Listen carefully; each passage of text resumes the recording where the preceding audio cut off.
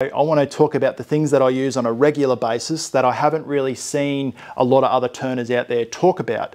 So within this video, I'm going to talk about 7 different things, but within those pieces or in those categories, I'll also delve into some other little bits and bobs that I use within that category that help me within my wood turning practice. So first things first, I want to talk about chainsaws. So you might be looking at this big bopper of a chainsaw just here. This is the Stihl MS 880, and this is the older version. I think there's an 881 now, and I'm not sponsored by anything in this video, but still, if you're listening, I'm open to. And I use this in particular. I also have another chainsaw, and I'm not trying to tell you to go out and buy this, by no means. This is when I get logs delivered, and I'll talk to you about how I get my timber and sourcing timber and that later on. But this chainsaw allows me to process the timber really quickly, and it's an absolute beast of a chainsaw. It's the most powerful production chainsaw you can get on the market. I think the newer one is has a little bit more horses, but this is a beauty of a chainsaw. If this is well and truly outside of what your needs are, I use this, a Makita in Australia, 240 volt powered chainsaw. It's got the oil reservoir up there, but this Makita little 240 volt chainsaw is a beauty. And I use this because I was using the no bandsaw, no problem video. I'll link below, or the little card up here. If you don't have a bandsaw, use that because it comes in handy. Thank you very much, father-in-law, for making it. But this here allows me to zip through and make the rounds when I use the templates and get it straight in on the lathe or along my back wall here, along my back wall, and then I start in. This is a beauty little chainsaw. Just keep the bar nice and the chain nice and sharp, keep the tension on, so you can just pull back that chain until you see that bottom link. But there's so many videos out there on YouTube about how to service your chainsaws. Just go check one of them out, and they're awesome. That there is a great little chainsaw. Not sponsored by Makita, but I just wanted to go from one real extreme chainsaw to a really lower end sort of, nowhere near as powerful as that one, but it still does a great job. When I do get the logs in and I'm processing them, you're probably wondering what this is here. And now this is called a cant hook. This is my best friend because it saves a lot of back-breaking work. You hook onto the log and then you can move it with leverage up the top. Can't emphasize enough of how this has saved my back over the years, and it's been a game changer for me when it comes to chainsawing. So this is the little stuff that I want to talk about within this video. Little bits and bobs you might not have thought of. In Australia, this is made by Snedden's Fencing Products. They make awesome axes too. But Snedden's in Australia, that's the cant hook that we use. And now, when I'm out there, I also use a steel ruler. You can just use a straight edge as well, but this is just as good because when I come back in, I just put it back up on my magnets. We'll talk about it later. But this steel ruler is the best. It acts as a straight edge. I can rule with it with either chalk or a Nico, a permanent marker, on the logs, and it saves you having to always find a straight bit of timber, might have a bow in it. This is always great, and it just lives up there. And I've got 4 of them. I've got 4 steel rulers. You can never have enough rulers. I have my little measuring tools. So I've got this guy here. It's been adapted to suit our needs. It's got a big nail up this end here and a Nico down there, permanent marker. So that just helps when you've got an awkward bit of timber and you're trying to get your round pieces out of it. So it comes in handy, a little compass. And now I've got these. I went down to our local hardware store. These are templates, and I was a bit of a bin chicken and got some really thin bits of ply out of the bin, offcuts, and just come home and you just trace out the sizes that you need. So when you're processing out in your yard, you can just trace the circle, hit the dot, and then grab your smaller saw and work it around on the no bandsaw, no problem later. Before we got the forklift, I moved every bit of timber around with a removalist trolley. Removalist trolleys are great. You can find them on Facebook Marketplace for going really cheap. I really hope you're enjoying what I'm talking about and you're getting something out of it, and you're seeing something, you're like, oh, I might be able to add that to my practice as well. Safety gear, chaps, safety eyewear. You can get the full shields, but safety eyewear, as well as some headphones, some Bluetooth or just your ear protection. Make sure you're always wearing PPE when you're doing any of this. Goes without saying, but good set of chaps from Still and some headphones, because you never know when you might get a phone call, because we're very popular. This is an old ammo box. You could obviously use anything that you have laying around, but within the box it keeps all the stuff that I use for servicing my chainsaws. So within here I've got a sharpening jig that I don't really use as much anymore. I've become a lot quicker and accurate at sharpening my chains by eye, so I just go back to the old file that you can pick up from anywhere online. I said that I keep a whole heap of chains over there. There's another chain, heaps of files. I've got so many files in there. But one really important thing that I always keep around are old paintbrushes without any paint on them. And the reason being, my father-in-law showed me, you can either use compressed air and air compressor, which is also a vital piece in my repertoire of wood turning, but cleans off around the caps before you open it up to fill your oil or your fuel. So paintbrushes, I've got them everywhere around the workshop and the other shed, and they help immensely just to clean the caps off before you pour your oil in, because you don't want oil mixing with any debris or sawdust and stuff like that, and just becomes a pain in the ring. And now this is an electric sharpener. It sits in our vise and you drop it down like that. That's another thing that I use when I'm having a sharpening day. Number 2 on the list is PVA wood glue. PVA wood glue will be your friend when it comes to drying out your timber. And I've had a plethora of questions when it comes to drying timber, but this stuff, PVA wood glue, I use it neat in a Tupperware dish. Just make sure you don't take your partner's special Tupperware dish, because you get in trouble, especially the ones with the measurements on the side. Those ones apparently are important. But yes, just a safety note, don't take the partner's Tupperware. PVA wood glue, and I use it straight. It really comes out white, as you probably have seen it a million times before, but I just want to let people see it there. It comes out white like that. It's a very thick substance, a very thick material. Don't thin it down with water. If it's super thick and it's in winter time and it's quite real gluggy, just add a little bit of water to it just to make it easier for you to get it on your brush. This is just a $6 fencing brush. How I apply it to the timber is by painting on the end grain only. So the tree grew up like this. We've cut it with the chainsaw and then we've sliced it down the center. We've turned our circle. We've put it on the lathe. We've turned the back and formed the tenon. That there's the way the tree grew. You paint it on the end grain only, on both sides. I've already turned this, but put it on the other end grain piece as well, up to the tenon. I even put a little bit on the tenon as well. And I do that after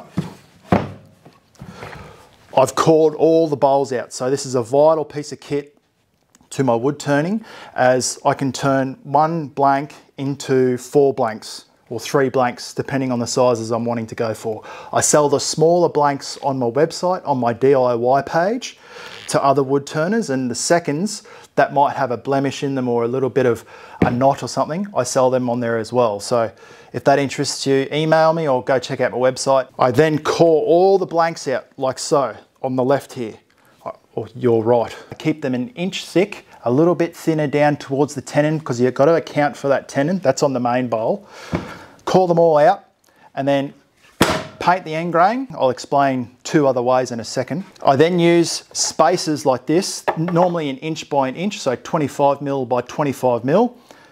End grains coated, sticker them and stack them up, and then I put them in a protected area, normally just with a tarp over the top or a big sheet of tin, just so it allows that airflow through them, but not so they're going to get that big gale force winds, big westerlies here in southeast Queensland that we get. I put them in a slightly protected area around a few trees, and it just allows the airflow to get to them, not in direct sunlight. And I leave them there for 6 months to 4 months, but I always use the PVA wood glue, sticker them, stack them up, and put them away and forget about them, let them rest off and dry out. You're wondering how to dry your bowls out where you are in the world, just talk to your local wood turners. You'll find one somewhere, or a local club, and they'll give you a hand on the time frame that you need per inch. Another way of protecting your freshly turned blanks is you can just go down to your local hardware store, you buy this clean wrap. They're on these like industrial rolls, and you just roll it around it, and it keeps all the air from getting to the end grain. So that's another way of how to protect the end grain or the timber from drying out. When I'm turning my blanks, I always keep a tarp over the top of them. You've probably seen them in previous videos, just to keep that light or any wind off them. Mallet comes in handy for hitting things back into place. Another way of drying your timber is getting the shavings from when you're turning, putting the blanks in a cardboard box around all those shavings, closing that up, seal it up, and then write the date on the box. One word of warning when it comes to that is that some timbers can go green, and the spalting within the timber can change colours, and you might not be as happy as what you would be if you air dried them. So this is just another way of drying timber that you might like to do. A big game changer for me is when I bought this snow plough mulching shovel, really broad, and it's light, and it allows me to just scoop a heap of shavings up and piff them into the trailer, into bags, and then I offload them to animal shelters or things like that, or into the garden. And also a rake, very handy, with a nice sturdy, it's nice and strong. It's not one of those real flexible ones. It's a real strong one with a flat blade on the back that allows you to scrape the ground off as well. And the broom that I used is a soft bristle broom, not a hard broom, because it won't be able to pick up those real fine, small particles off your concrete. So soft bristle broom works an absolute treat. I know, but I use this daily, so invest in a good one. Number 3 are magnet trays, and I can't speak highly enough of how much they have been a game changer for my wood turning magnet trays. Because a lot of everything we use, all the little implements and dental tools and stuff, they're all made out of a metal. So magnet trays, this is a super long one, and I normally keep, and you would have seen them in my previous videos, I always have one on the headstock there, and it just helps. You can just dump your stuff into it, and it just has it, you've got it right there. So when you're turning away, you can reach up, grab what you need, bring it back down, get back to the job. So magnet trays, vital. Magnets in general are vital, and you might see around here all these tools are being held up by magnets. They will become your best friend. I buy them off my local hardware store, but you can also get these big trays from your repcos here in Australia, like might be a Canadian Tire overseas, a car auto service place where you go and get your oils and windscreen wipers and stuff. They'll sell those there. So just be real careful with your magnet trays, because the magnets can take the paint off the top of your lathe. So you can put a little bit of sticky tape underneath the underside, just so it doesn't, make a blemish on your lathe. Just keep it in mind. But magnet trays, I've got them everywhere. Number 4, measuring equipment. And now I've already spoken about the rulers before, the metal rulers. These are a set of calipers, and you will use this stuff every time you turn, guarantee it. So these reach inside the bowl to the outside the bowl. There's different ways of doing it, so you can have large reaching around. Highly suggest you go and invest in a set of calipers. I've got a link down in the description below, which is a Amazon affiliate link. If you click on it, you can support me a couple of cents. It all helps. But if not, find them somewhere cheaper, go get them. I've heard that the Andre Martel calipers are the creme de la creme, so go check those out as well. Vernier calipers, if you're using vernier calipers, you want to soften that edge just there. So you just want to soften those corners just so it doesn't get a catch. If you're going to use them when you're doing any spindle work or something like that. Have ones with that are really legible, because my eyes sometimes play tricks on me, and yes. What's that saying? Don't blame the tool, blame the, Spring calipers, amazing when you're doing your spindle work and you want to get your tenons right bang on. I've got a few of them when I'm doing a longer project, so I can just load them up so they're ready to go for each part. But spring calipers, good set to have. Dividers, when I use the tenon, and I have them in the magnet tray every time. Also on the dividers, on the wall over here, on the wall just there, I have got the measurement for my chuck jaws that I use primarily. That way, if I'm using that chuck and I haven't set up before I started turning and I've got the piece on the chuck already and I don't want to take it off because it might move it, unbalance it somehow, I can come over to the wall and just take the measurement off that little template that I've got. This is a homemade depth gauge. I've made a video about it. Go check it out. I'll put it in the video description down below. But this is preventing me from going through the bottom of the bowls. I've since then put a little, got it from the kitchen. I saw Dino bought these little clips and I thought it might come in real handy. They're for sealing the top of bags and stuff. So you eat a bag of chips and you seal it up, put it in the pantry. You can put it on there, feed it through one of the holes, and that way, if you want to keep that measurement, it just allows you to keep that. If you want to move it, you can just, you know. Number 5, a wood turning smock. And it's what I'm wearing right now. I've actually broken the zip on this one. It's the 3rd zip that I've broken, and it's not because my belly's getting bigger. I'm getting a wood turning belly, speaking for myself, right? A wood turning smock will come in handy. They've got elastic cuffs down here on either side. They've also got the elastic around the neck so you don't get shavings down your shirt. I also wear an undershirt as well. It's just a Bonds short sleeve shirt, but that prevents it as well. But a wood turning smock will come in handy. I own several of them. You can store your pens, your pencils, your rulers. They're all there ready to go whenever you need them. So it just makes sense to go out and invest in a smock if you're going to be turning a lot, and you can store all your stuff there at the ready. And also having your magnet tray there just makes life a breeze. You don't have to go searching for stuff around. You've got it all on you, ready to go. Number 6, a drill. And now every time I'm turning a piece, I use this drill. And the reason why I went to a corded version, a powered version, is because I don't want it drying on me. And when you've got a big stack of bowls that you have to do, this is just so much more convenient. Plug it in and away you go. This was actually quite cheap from my local hardware store. It was the cheaper one of the auction. It's actually a little bit heavier than I would prefer, but this model here is the Makita, not sponsored, even though, Hotel Papa HP 1631. I've also got numerous Ryobi cordless drills as well that I just use for other jobs, odd jobs, but if you've got one, they will come in handy and it'll get you by until you can just go out, get one of these, and then you won't have to worry about someone needing to borrow your drill and there's no batteries that are charged and then you get in trouble.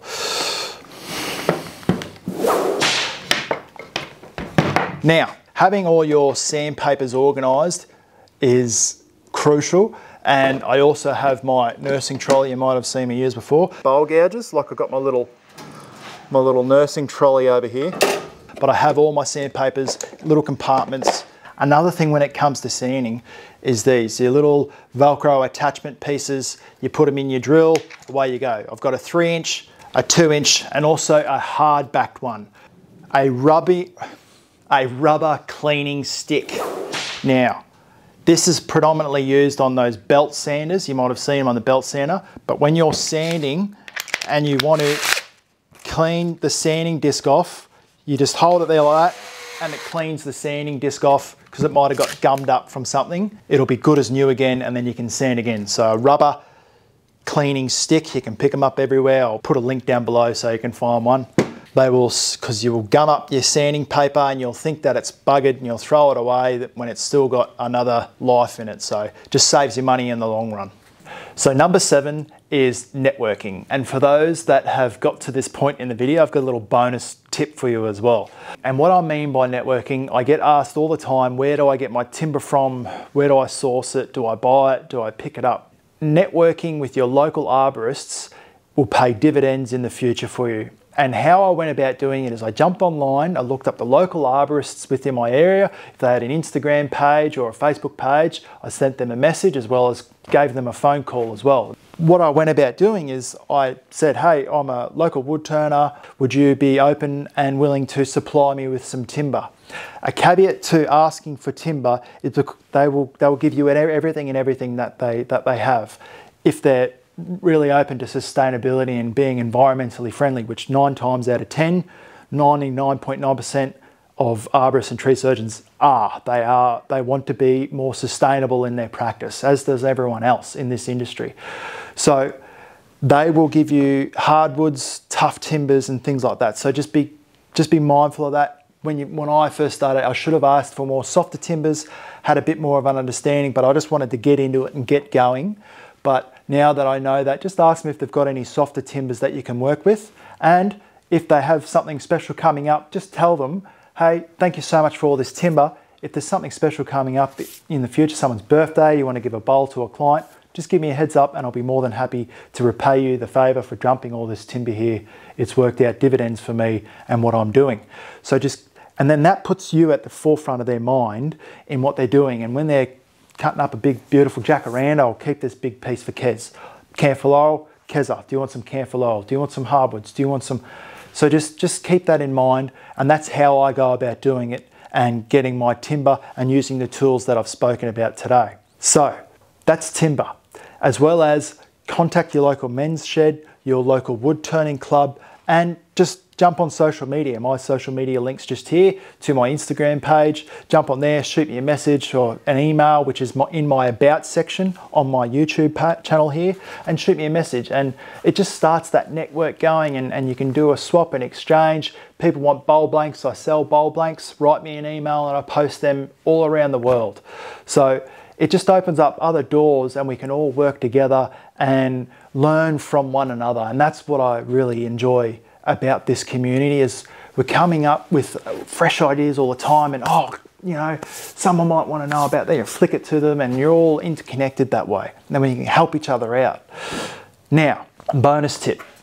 When you are turning green timber, I've found that lanolin, which is a sheep fat, I believe, anti-corrosive lubricant, works an absolute treat. It's like it's an oil. Inox MX4 lanolin anti-corrosive, and I use that on the lathe bed everywhere I turn pretty much. Just keep it off the motor obviously, and just use it on parts that you need to be lubricated, but works an absolute treat. So to those out there that have reached this point in the video, I can't thank you enough for your support, and I've been emailing and messaging people back and forth, and I just wanted to also say thank you to those people out there, and for allowing me to be myself in these videos, and allowing me to feel comfortable when I drop things or make mistakes, to be able to do that and not chop that out of the video, because that makes me feel more my authentic self. And I've always wanted to keep those bits in, but I was really scared of perfectionism, and my mind keeps going down that path. So thank you. You all know who you are, who write me messages and in the comments there, and I appreciate every one of you. So thank you so much from the bottom of my heart. It goes a long way. So I will talk to you and see you all directly. Cheers.